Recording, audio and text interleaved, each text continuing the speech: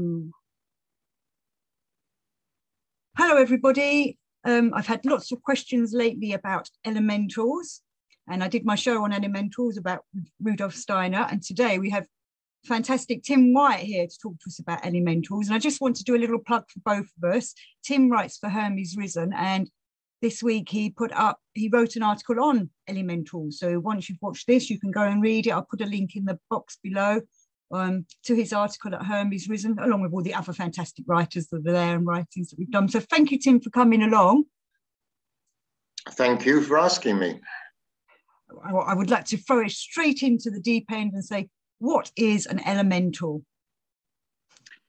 Well, there is no necessarily clear definition of precisely what these spirits or entities are, but the way that I understand it is that the elementals are kingdoms below the mineral kingdom.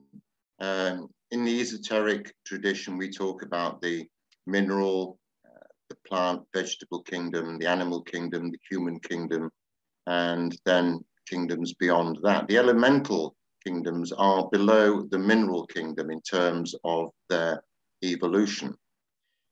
We have to understand that sometimes people talk about elementals and nature spirits, and when I'm talking about them in this interview, I shall use the term interchangeably because I understand them as being the same things.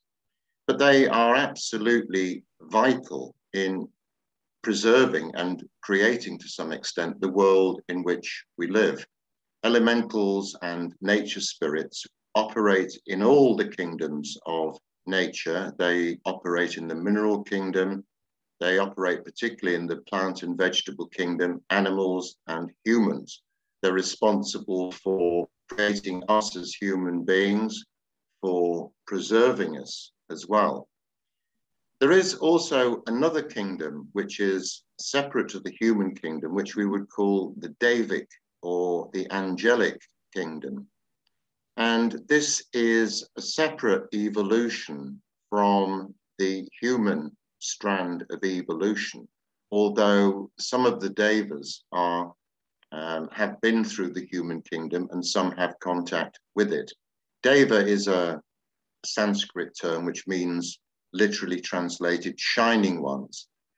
So these two different kingdoms operate separately, but they are connected. And it's often described that the angelic or Davic kingdoms are the architects. They conceive and design all these things. And the nature spirits or the elementals are the builders who actually do the work. So you would find, for example, those people who have a garden, you have flowers in your garden. You might get elementals who are responsible for the scent of the flower, for the color of the flower. You might get an elemental who's responsible for the overall flower itself. And then you might get a greater elemental who's responsible for a group of the same flowers. So essentially they're the builders. They're the ones who help to create and preserve and renew what goes on. Now, these are not physical entities in the way that we would understand them. They operate on the etheric and astral levels. The Devas, the higher kingdom, would operate on the mental and astral levels. So this is why people in the modern age tend not to understand them, because they can't readily be seen with the human eye, because they are beyond the physical spectrum that we can perceive with our very limited physical senses. But nevertheless, they're absolutely vital. In the past, everybody recognized these things. All cultures throughout history have recognized that there are such entities operating. It's only in the modern era, from the middle of the 19th century onwards, with materialism and logic and rationality, so-called, that people have not been able to see these, and because we can't see them, we don't believe them anymore, because we live in this absolutely materially bound world. Nevertheless, they are extremely important, and it's something that I think human beings have to reconnect with. And I think they have to reconnect with them because they may actually hold the key to some extent to our renewal and our survival. But how do people reconnect to them? Well, although we can't see them, they, for example, a nature spirit or elemental will have a permanent astral body. Let's remind ourselves what the astral world is. The astral world is a world which is almost like the blueprint for the physical world. Everything in the physical world has its astral counterpart. So these are like the blueprints for what actually occurs and what manifests on the physical plane. There are some people who can see them. Primitive people, supposedly primitive people, were able to commune with them, contact with them, and indeed work with them. And all the folklore, the legend, and the myth of every culture that's ever existed on Earth has recognized these, and they go by numerous different names. In Hinduism alone, there are 330 million separate nature spirits or elementals. In Britain, we would call them elves, or pixies, or fairies, or numerous other names. They're often said to correspond to the four elements: air, earth, water, and fire. So the earth elementals would be called gnomes, the air elementals would be called sylphs, the fire elementals would be called salamanders, and the water elementals would be called undines. But every culture has got a different name for them. Other popular names which we're familiar with would be the trolls of Scandinavia, the leprechauns or little people of Ireland, and the nixies. There are many, many, many different names for them. And often they're very local phenomena, so that they would vary even from geographical area to geographical area within the UK or any other particular country.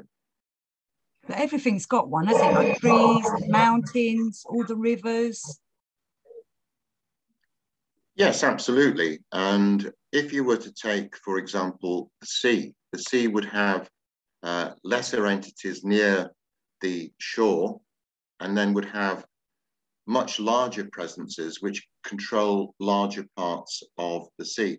What's not clear is the precise relationship between the elementals and the devas. The devas tend to be presiding entities. So the devas would be controlling a planet, a country, an institution even. There are said to be devas which preside over hospitals, places of healing, law courts, administration.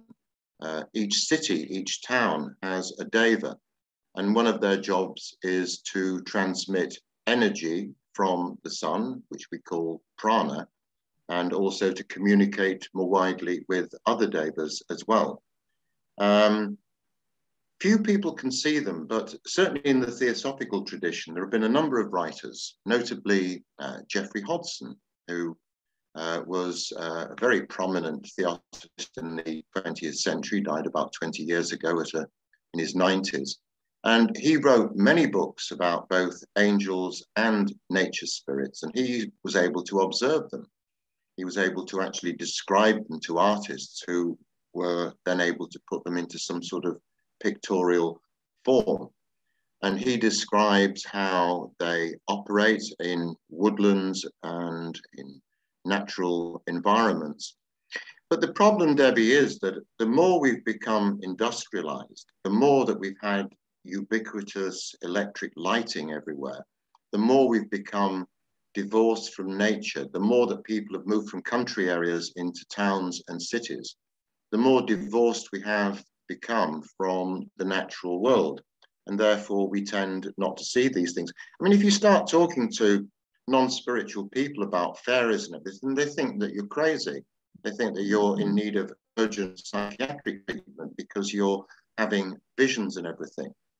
Now, although most people can't perceive them directly, there are all sorts of signs. I mean, if you are suddenly attracted by the color of a flower, or the scent of a flower, or a breeze stirring through a field, or something like that, because there are nature spirits and devas of the air, these are indirect signs that you are in touch with them.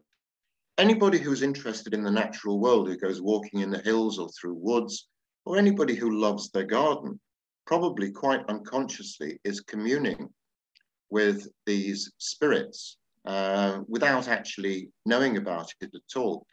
One of the examples I often give is that if you take a beach, everybody likes to go to the beach, and they think it's because they like to get a suntan or go swimming or something like that. And indeed, that might be the reason.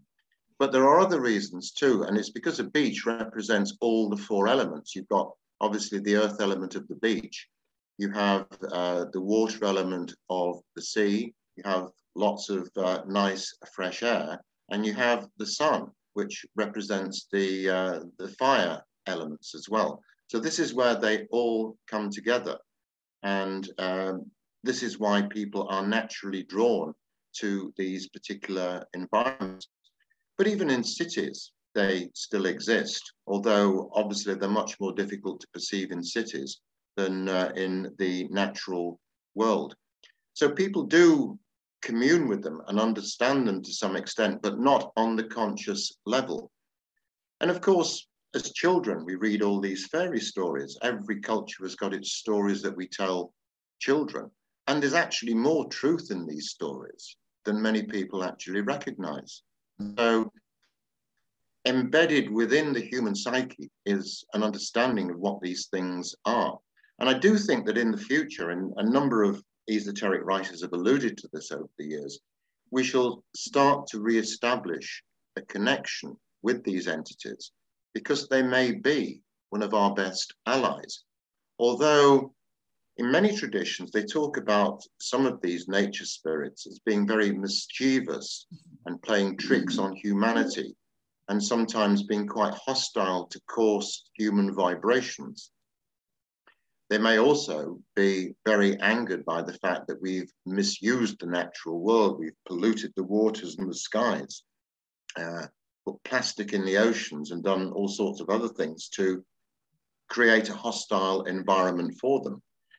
But in the future, I think we will increasingly communicate with them and actually start to work with them as allies, and not just look on them as the primitive superstitions of our ancestors, so-called primitive superstitions of our ancestors, but look on them as real living parts of the world that we live in.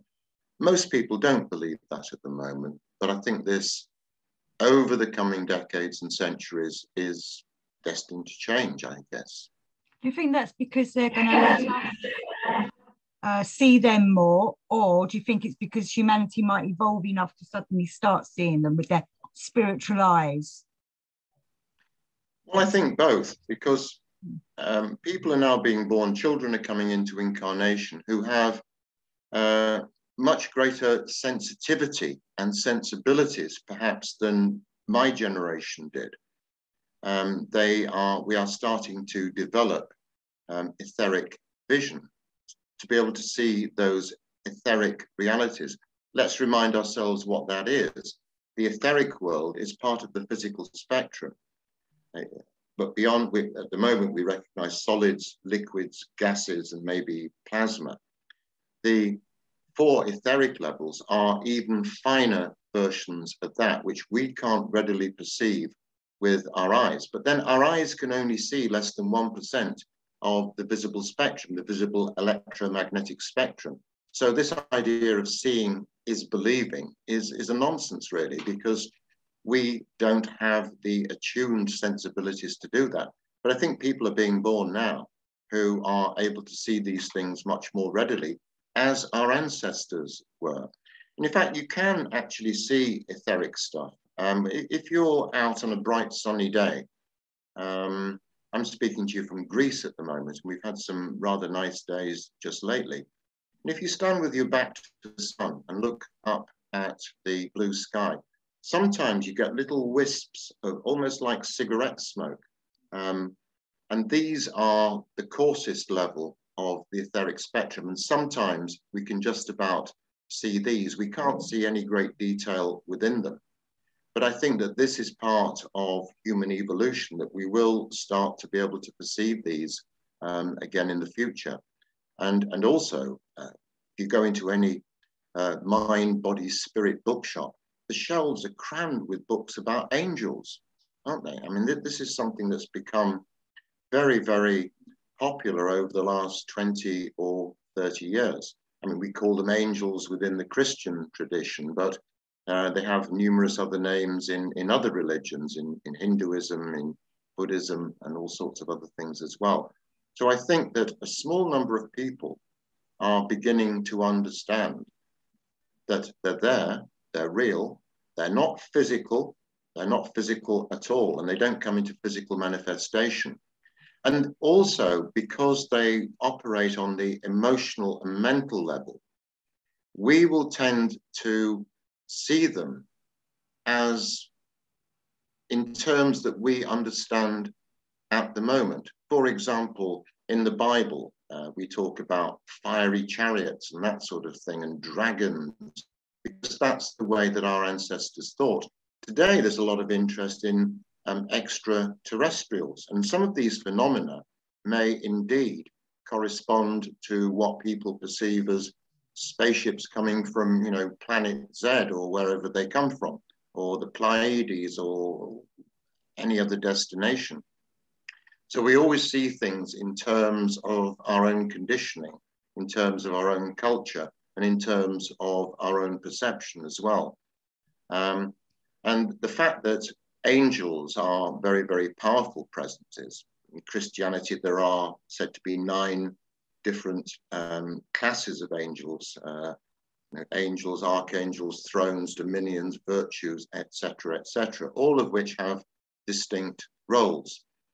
And the idea is that each person has a guardian angel, a protector, if you like. And this is a very common phenomenon as well. And this has a great deal of traction with people in the modern world, because certain people think that, well, materialism is okay as far as it goes, but it certainly doesn't explain everything. It only explains things on one particular level of reality. In order to understand these things, you have to accept that there are non-physical realms of reality, and many people, of course, don't accept that.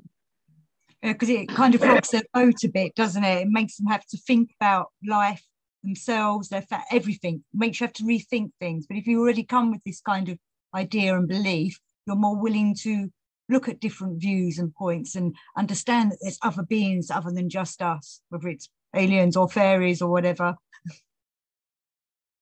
Yeah, I mean, one of the things is that materialism relies very much on a, left brain logical activity and rationality, so-called. And this is okay as far as it goes, but it's very, very limiting. What we are starting to develop as human beings is what in theosophy we call that 6th principle, the wisdom intuition principle. And again, people are coming into incarnation now who've got this in a much more developed way than we or our parents or our grandparents had. And they understand things on that intuitive level. I guess this is where the connection is going to be made at some point, intuitively, rather than having to have things proved in a logical, rational way and have scientific papers written about it and everything. People just understand, and it bypasses almost, the intuition bypasses the intellect. And many esoteric traditions talk about the fact that the intellect itself can actually be very, very limiting because it acts as a filter for much finer forms of direct information. It's almost like a kind of gnosis, a Gnostic way of seeing things, a direct communication, not going through the wheels and the cogs of the left brain and the rational world that we so highly prize today. It's quite subtle as well, isn't it? The way they communicate with us is a very subtle way of talking to us or making us aware of them. They're not standing there going, hello, I'm over here. You have to become attuned. You do, and you have to get into certain states. And obviously, if you don't believe that these things exist in the first place, then that is going to narrow your perception enormously, because you're not going to perceive what you don't believe can be possible. You know, if you don't believe that there are fairies at the bottom of your garden, and if you believe that everybody who thinks that is mad, then no way are you going to be able to pick up on these things. The mischievous ones will come instead. Well, indeed. And the literature, particularly the literature from England, and when you read a lot of the old accounts, people would be walking down a dark country road at night, and they would come across some beautiful fairy creature who would invite them into some subterranean world where they would believe that they spend a night. They emerge the next morning and they find that a year, or in some cases 100 years, have passed. But our ancestors in Britain and every other country recognized that they had healing abilities, that they were responsible for health, they were responsible for the crops. And for our ancestors, and indeed now, the vitality of the crops and the fact that the crops are good is an essential thing, because without that, people starved. And so they had this ability to bestow what we would say is good luck or fortune on people. And for that reason, people understood what they were. Some of these elementals, particularly the sylphs of the air, which are thought to be particularly attracted to things like music. So there are all kinds of different ways that people can understand these things, and they do play a part in our lives, whether we recognize it or not. They may inspire people. Certainly the Devas seem to have an inspiring influence. The Devas working with the nature spirits or elementals as well. So it's a world that we don't particularly understand in chapter and verse, but we understand the basic principles which are involved here. And sometimes we have to just take a leap of faith and say, okay, when I'm walking through that wood and I feel something, you know, going against my face, or when I see clouds moving, or the breeze amongst the leaves in the trees, you know, maybe it's not just what we think it is. Maybe that is an actual presence. And certainly if you spend any time in a British woodland in spring or summer, so much kind of going on there. But there's no point in just moving on and saying, oh, well, that's it. You have to sometimes sit down and really consciously try to commune with these things. I can't see them, but I can perceive them through my other senses. I can get the feeling in my own little garden in Yorkshire, where I have quite a few trees, small trees in pots, and you can actually get a sense of the presence of them there. And people will perceive them, as I said earlier on, through the sense of the flowers, the beauty of the colors. So even people who live in the middle of the biggest city in the world, these things still operate there. And it's just a question of people deciding that they want to try and see these things. And there are lots of books which have been written with very useful exercises about how to commune with these things and how to open your mind and do all sorts of other things, so that you open yourselves up to the possibility of seeing them. I mean, interesting. Yeah.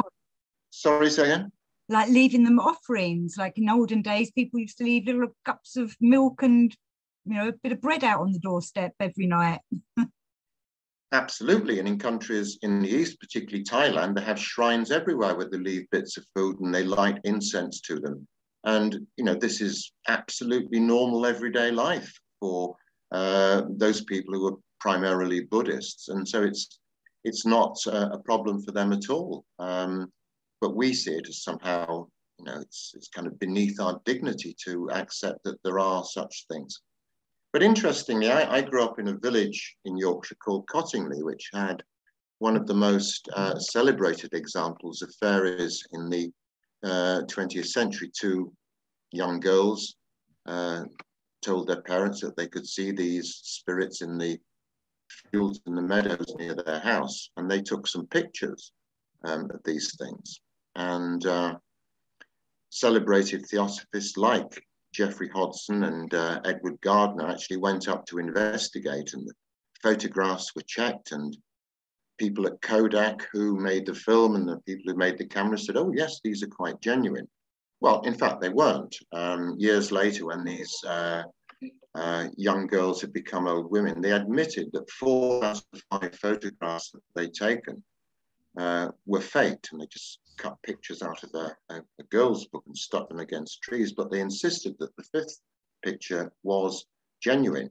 When Hodgson and others went up there, he could actually see these things. And the reason the girls said that they faked these pictures was because they wanted to show people what they actually saw. So although they admitted that the pictures were faked, they didn't admit that the experiences that they'd undergone themselves were faked.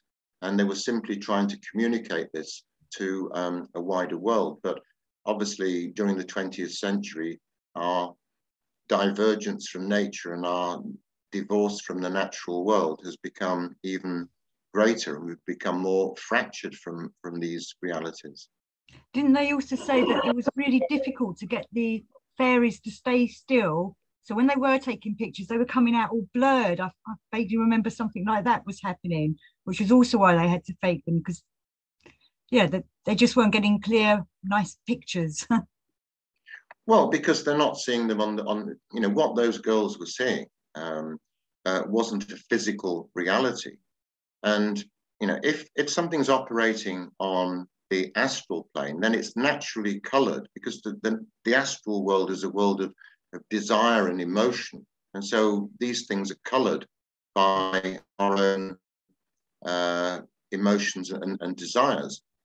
One of the really interesting things is, during the early part of the 19th century, just as the Industrial Revolution was kicking in, when people were moving in increasing numbers off the land and into cities and towns to work in factories, when they did see these nature spirits, they were often clothed in the type of clothing which would have been seen 200 years prior to that. So in Elizabethan times, they had knee breeches and pointed hats and all sorts of other things. And this is a really interesting phenomenon as well. But people will see them, as I said earlier on, in terms of their own perceptions, in terms of their own belief systems, because they are subjective rather than objective. We see them as we see ourselves.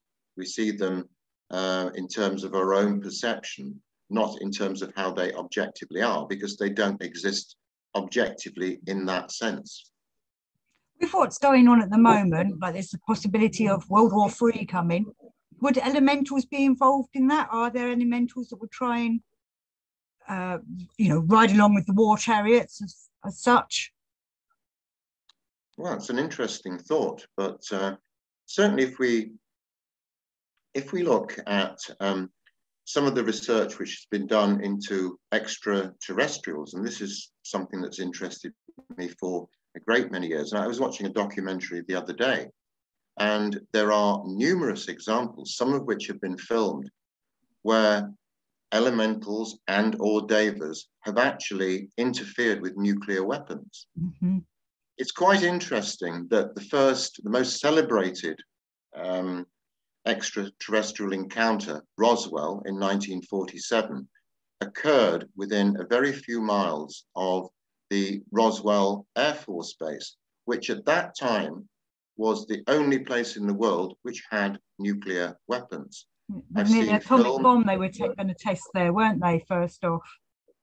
Well, that's where they were storing them once they had used them on Japan. This was where the only stockpile of nuclear weapons was. And there are many cases of, certainly with the Russians and the Americans, of them actually interfering with these missiles.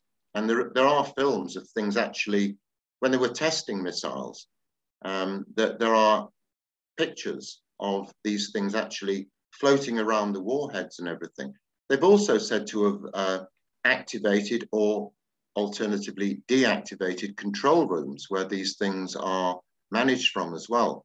So whether these extraterrestrials are from another planet or whether they are part of the David kingdom or the elemental kingdoms, I don't know.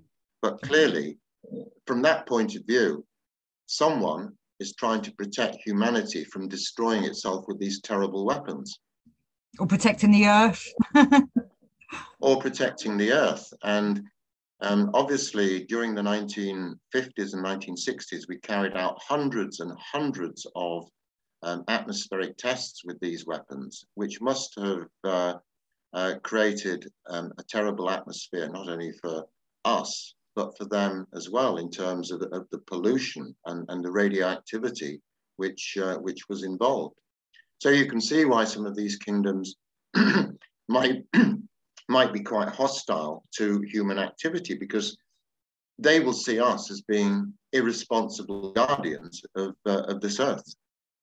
No, I totally agree with you. I was looking into the idea that the elementals, or whatever we want to call them, were rather annoyed that we'd split the atom because it created ripples in all the other worlds, which I know a lot of people don't understand. They think I mean the universe, but I mean, like you say, the astral world, the etheric world, the ethereal world, and such like. Splitting the atom had a ripple effect. So they're not happy with us for doing that. Well, they're not happy with human beings for all sorts of reasons. They don't like a lot of our coarse emotions, particularly, our anger and the violence that human beings have a capacity to show. And, the events of today as Russia invades Ukraine is just the latest example of human capacity for violence, in order to further our own ends. And this is a complete variance with this world, which is about harmony, which is about balance, which is about love, and which is about trust, and which is about many emotions which human beings are increasingly becoming divorced from. It's almost as if violence has become the classic factory setting for solving all disputes in this world. And this is something which will further divorce us from these natural worlds, because these natural worlds will exist even if we destroy ourselves as human beings. They will still exist. These kingdoms will still exist. And the sooner we start to recognize that they exist without having to identify them in test tubes and that sort of thing, then, or large atom smashers and the Large Hadron Collider and that sort of thing, we're not necessarily going to find them there, although indeed they may be there. Well, I'd like to thank you, Tim, and I'm going to ask everyone to open up your spiritual eyes and go out into to nature and go and try and contact the elementals. Tim, if people are interested in your books, what's the website to, because you've brought a new book out recently, you've got quite a few others. Where's the best place for them to get your books? Yeah, they can find my books, Cycles of Eternity, which is basically an outline of the main ideas in the esoteric and theosophical tradition, and my latest book, which is called Everyone's Book of the Dead, at firewheelbooks.co.uk. Well, thank you everybody for listening, and thank you very much, Tim, for this fantastic show. Bless you, and all the elementals that are watching too. Thank you very much, Debbie. Good to talk to you. Right, I'm going to try and press stop.